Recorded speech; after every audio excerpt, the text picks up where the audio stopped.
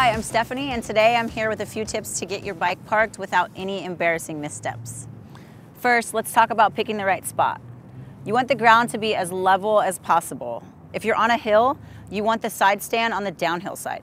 You want your bike positioned so it's visible to cars. If some driver pulls in and thinking it's an empty spot, you are not going to be happy about it.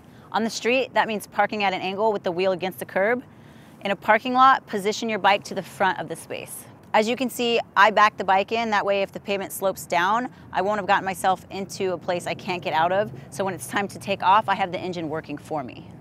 So let's take a look at how it works. First, look for a good spot. Then get your front wheel pointed out so that you can back in and use your legs to walk the bike back until you feel the rear wheel rest against the curb. The bike should be at about a 60-degree angle to the curb. You may need to go back and forth a couple times to get this right. Shut the motor off and put your side stand down. Leave your bike in first gear to keep it from rolling, and always make sure to lock your fork lock. And one tip, if you're parked on soft ground or in the sun on asphalt, put something under your side stand to make sure it doesn't sink in.